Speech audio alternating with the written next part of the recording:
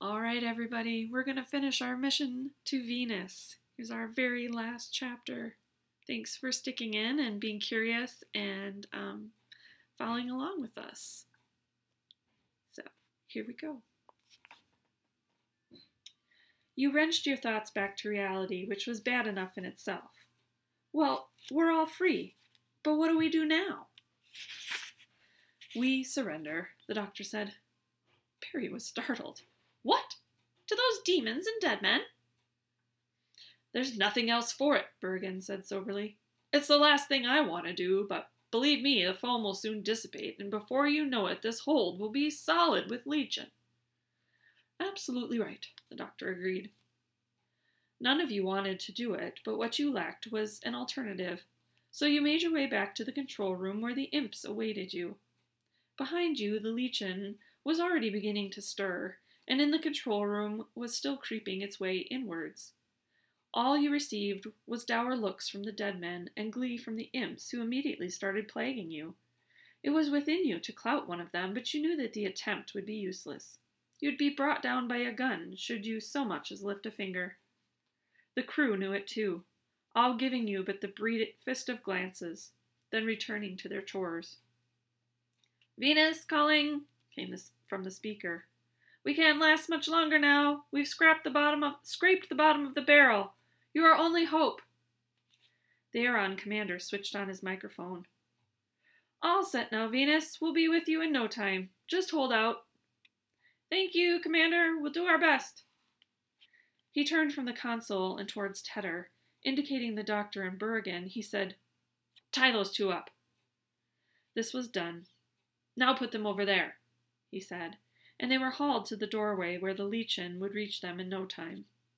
But it was not done so quickly that the doctor did not have a chance to see the ship's position and course. As Tedder placed him where he had been told, he whispered, Steer 8 degrees to port. The lieutenant looked at him in some puzzlement, but Bergen understood. Do it, mister, he said, and lock the controls while you're at it. The imps clustered about the two and cooed their delight as the legion reached their legs and wrapped about them. Both men were white of face as their fate became apparent. Soon the growth would reach their hands and finally their faces. They knew what awful thing would happen then as their life was drawn from them. But you saw Tedder alter course while everyone's attention was elsewhere. You did not know what he was doing, but guessed that it was the doctor's doing, up to no good again. All you could do was wait. It was bad enough that you were in the power of the imps, but the thought of the Venus colony also being ruled by them was intolerable.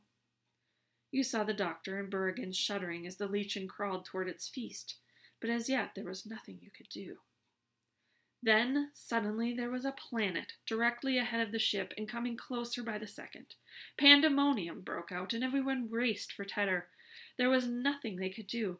He snatched up an iron bar and smashed it down on the steering controls. Immediately, it was hit by bolts from the imp's guns and fell writhing to the deck. The Aeron commander leapt forward and wrenched at the helm, to no avail. It's locked on, he shouted. We can't change course.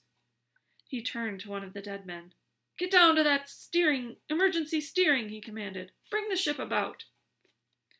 You'll never get through the legion, Tedder said, through teeth gritted against the pain. You've lost this one. The Aeron commander gave him a murderous look, yet the infliction of further pain upon the lieutenant would serve no purpose. You all stared in horror at the screens as the planet hurtled in towards you. The doctor's reasoning was clear to you. Better that you all should die than the people of Venus be enslaved. Perry stood near to you, as brave as ever she was, and saying nothing. But you could feel her shuddering with the same fear as possessed you. Death was near. The imps grouped themselves against the bulkhead, concerned now with their own safety and no longer interested in the situation of the doctor and Bergen. They cooed among themselves, then suddenly were gone. The rats had abandoned the sinking ship. Briefly, you saw the dead men lift their heads as though returning from a nightmare. Then you hit. Except that you didn't. There was a moment of total silence as you all flinched from the inevitable. Then you were out and floating free, the screens showing nothing but the distant stars. Disbelief filled the air. Then the doctor grinned at Berrigan. We were right, weren't we? You were, Doctor. I only followed along. Oh, don't belittle yourself, Commander. He looked towards you. Are you going to set us free or just sit and enjoy the show? Several of you freed them and cut the Legion away. What happened to the planet? Where did it go? There wasn't one, the doctor said. We're in a space warp zone. You were still puzzled until Berrigan added, refraction. That planet is actually light years away. What you were seeing was its image. He crossed to Tedder and helped him to his feet. Are you all right, mister? Yes, thank you, sir, but still guilty of mutiny. Not so. You made what you thought was the best decision. Now we'll forget it. Let's just get on to Venus. Perry looked round from tending to the dead men, who had no idea of what had been happening. They had not been dead, only possessed. What about the Legion? Look, it's everywhere. Indeed it was, crawling its menacing way in all directions. The ship would never make it to Venus. The growth would fill it long before arrival. I think I can answer that, the doctor said. He turned to Berrigan. Can you empty this ship of oxygen, Commander? I can, but what do we breathe? You all don spacesuits and live inside those. Deprived of oxygen, the Legion are as good as dead, so you can use the emergency steering and still reach Venus in time. Then you revive the Legion, and all is well. Clear? Of course, the Aran commander said, also returned to normality. And when our breathing tanks need replenishing, we can do it from my ship. So it was agreed. The commanders and the crew were full of thanks to the three of you, but the doctor was impatient to be on his way. There was so much learning to be done, so much more to experience. Led by a group of men lashing a path clear with fire extinguishers, you made your way back to the TARDIS.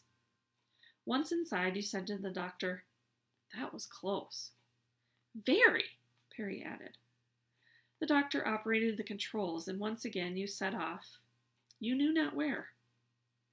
You're both too nervous, he said. You really must learn to put all these things down to experience. And that, my friends, is Doctor Who, Mission to Mars. Sorry, I always want to say Mars. Mission to Venus by William Ems.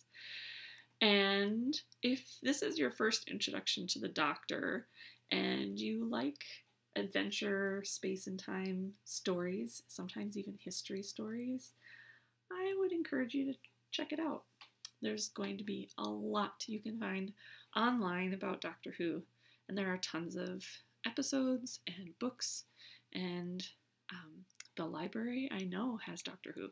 So, even the classic series and the new one.